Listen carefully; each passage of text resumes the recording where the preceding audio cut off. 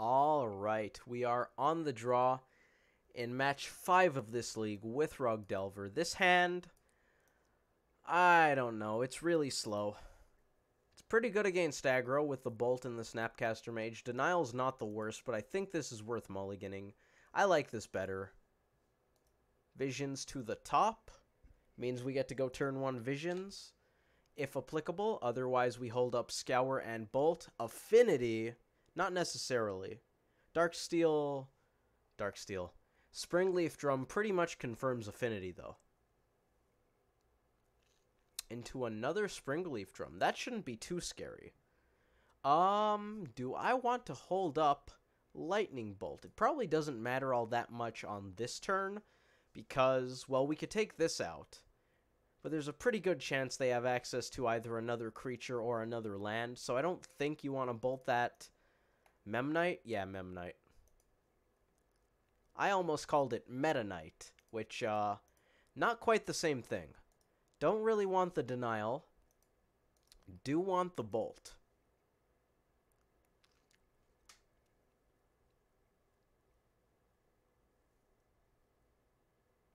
There's the Ravager. And that's why holding up the Bolt here wasn't that relevant. Second Ravager. Alright. So what we're going to do is probably just hold up Thought Scour because Lightning Bolt is pretty easily going to be blown out here. I think I want to try to find another red source and or just be able to cast more spells. If we go for 1 Lightning Bolt, they're going to deal with it easily. Maybe if we have access to 2, we could cobble something together. The second Ravager makes that basically impossible, but we're still going to try.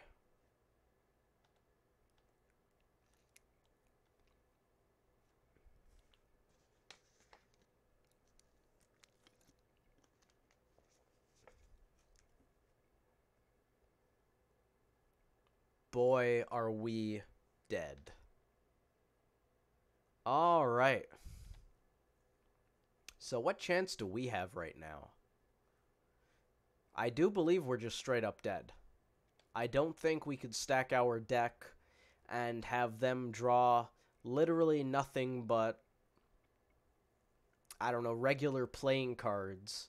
And I don't think we could win. We have to give them some kind of library or they'll lose on their draw step. But I'm pretty sure if they just skipped every draw step from now on, and we got to pick exactly what we wanted, we'd still be dead. We're not going to bolt any of these, because that results in us taking even more damage. Maybe we do? I think it's the same amount of damage, to be quite frank. No blockers. Even if they sack one of these, they could just throw the counter over here. So it doesn't really matter, and they don't even lose the counter for sacking the Ravager to itself, because they can sack it to this Ravager and get the counter for the modular and the counter for the artifact being sacrificed. So we're taking 6 at least. They can make it 7-8. We can only cast the 1 removal spell. Maybe they play around Dismember. 1, 2, 3, 4, 5, 6, 7, 8, 9... They can animate this by tapping this and this if they want to, so we could even take 10.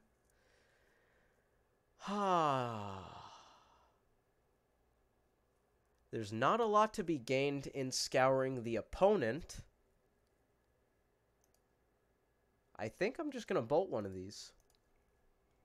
Make something happen. Scouring the opponent doesn't mean much because they're on Affinity. They're not going to have many flex slots.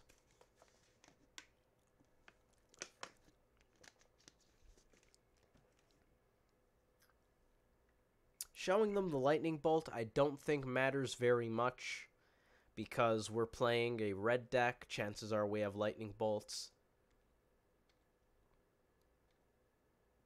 We take 6, untap, Flooded Strand.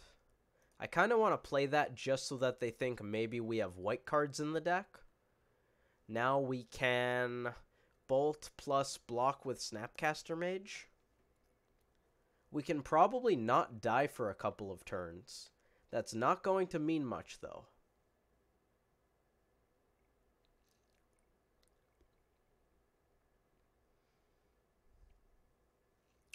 In terms of actually succeeding in this game, drawing that Flooded Strand was really good, giving us a third land and another red source. Quite nice.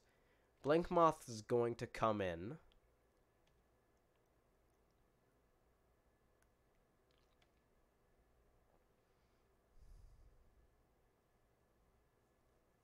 Anything we bolt just gets buffed by the Ravager, so I think we're going to scoop here. Yeah, I don't even want to show them that we have Thought Scour. Alright, game 2 against Affinity. Let's do better. Artifact Hate coming in. Sweepers. Huntmaster. EE, I believe Basilisk Collar for some life gain. Oh yeah. Oh yeah. What else? What'd I miss? Affinity. Artifact Hate. Ceremonious Rejection. 9 cards. 1, 2, 3, 4, 5, 6, 7, 8, 9, 10. I missed Spreading Seas. Turn off those manlands. Do I actually do that? I probably don't. I don't really like that. We'll see. I probably would rather have the one Thought Scour than the Spreading Seas, I think. It's not that bad. It's kind of a 2-for-1. And at 2 mana, that's pretty nice. We'll see. We're going to cut Mandrills. We're going to cut, I believe, Nux. It is Nux. I was cutting 3 Thought Scours before because we need to interact, not cantrip. 2 Leaks and 2 Denials. Actually, I'm kind of iffy on that. I know Affinity is fast, but Mana Leak's probably our best answer to Etch Champion. Actually, EE kills Etch Champion. I'm not sure if I ever noticed that. That's relevant. Let's bring these in. 1 card has to go. Dismember I like. Roast I like. Snapcaster Mage. Echoing Truth isn't fantastic. Is there a good reason to keep Echoing Truth? Does nothing against manlands. I think we're going to cut Echoing Truth. Let's give it a go. Oh, I'll be on the play. You can bet. We're going to keep that.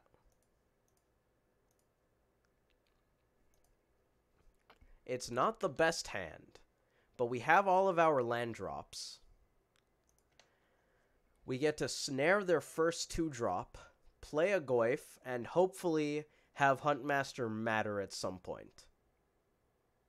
I decided to lead on the Misty in case they accelerate into a 2-drop with Mox Opal. That way we could snare that, while at the same time having the option of just grabbing a Shockland tapped. No Mox Opal. We could have snared that, but I guess that's not really that important. Let's grab Breeding Pool tapped. Second Huntmaster. Okay. This hand has a very clear game plan. Now, my degree of certainty with whether or not that game plan is viable is something we won't get into. Let's just counter that real quick. However, going turn 1 nothing, turn 2 snare, turn 3 Goyf, turn 4 Huntmaster, turn 5 Huntmaster isn't 100% dreadful. It's extraordinarily slow. But you know, it's something.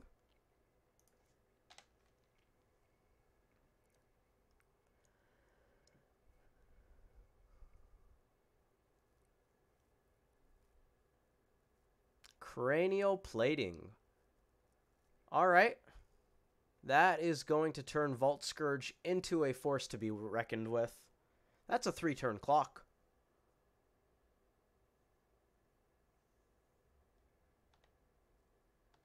Bolt, not Bolt. That's offline, so I believe we're just going to cast Huntmaster.